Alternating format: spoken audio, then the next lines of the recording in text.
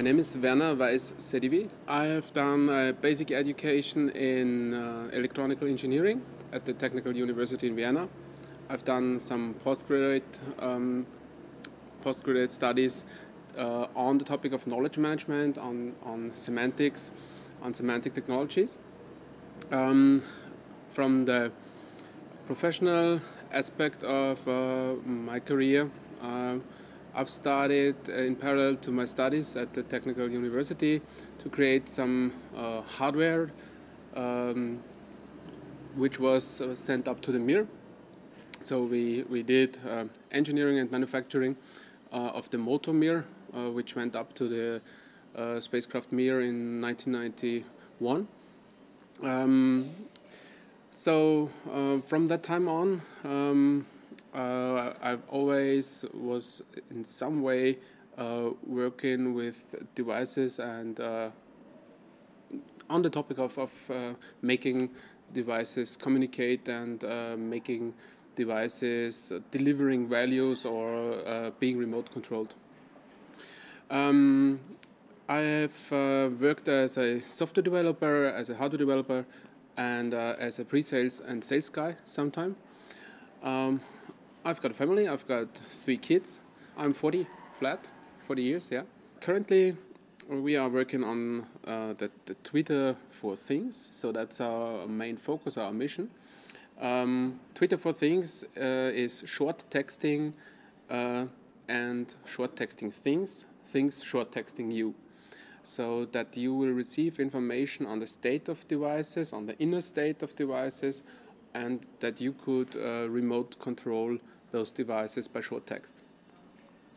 We are in the first year of operations. We have started in late November 2010 as a company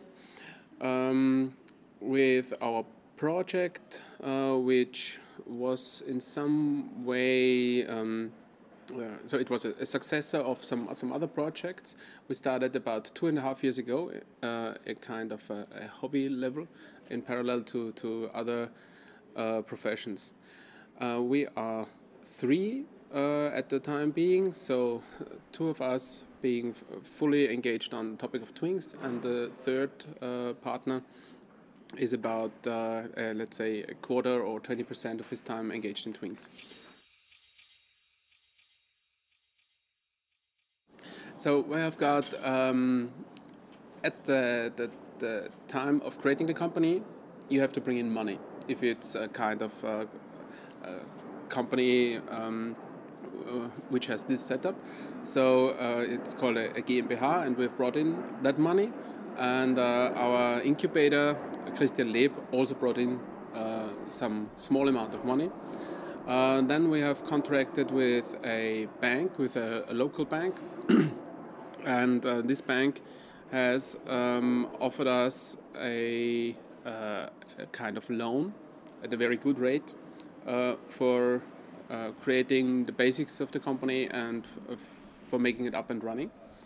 And currently we are negotiating with a set of 2 business angels and with a public funding company on the next steps of evolving and on the next steps of ramping up the company and hiring developers.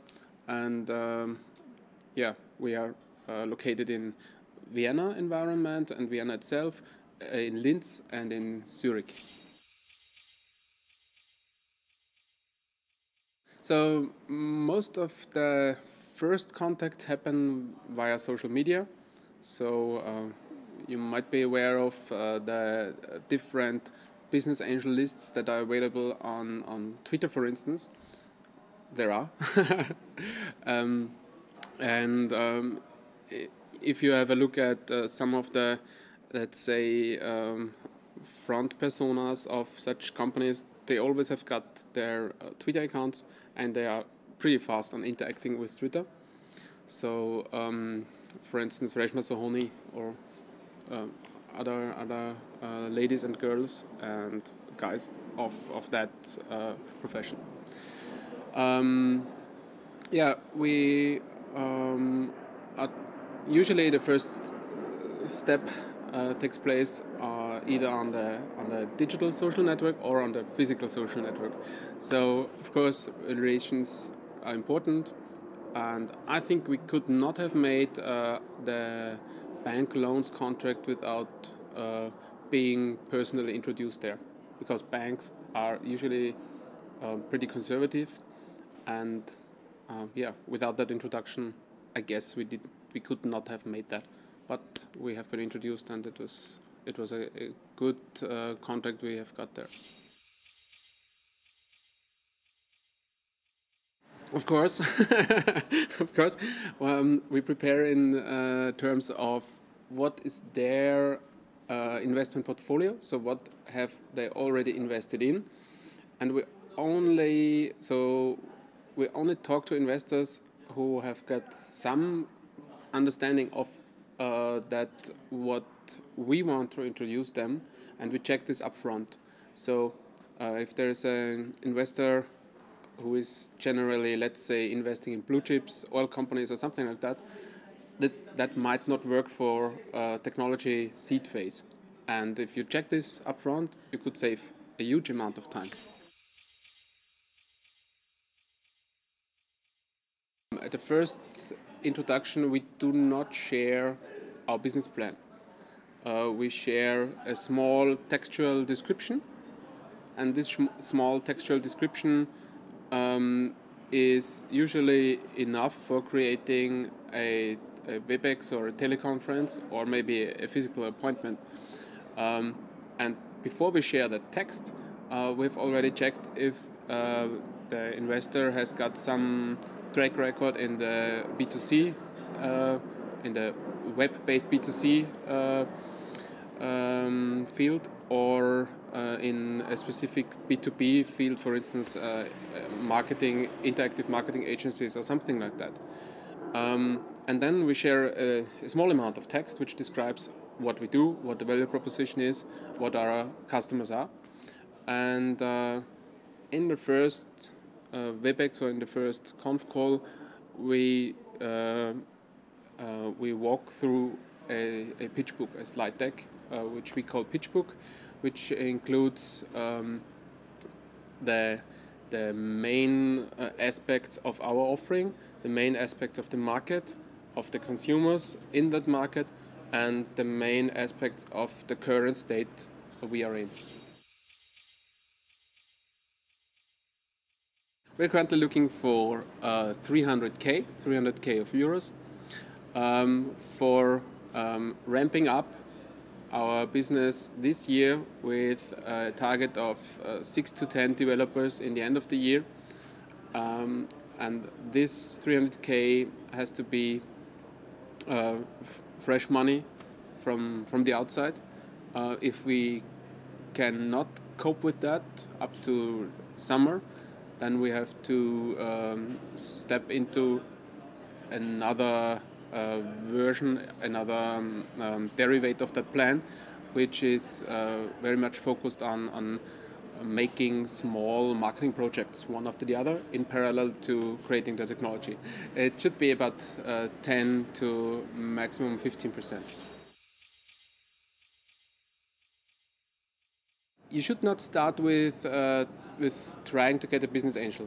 You should start with trying to get others so much interested in that topic you are pursuing that they want to join you, that they are keen on joining.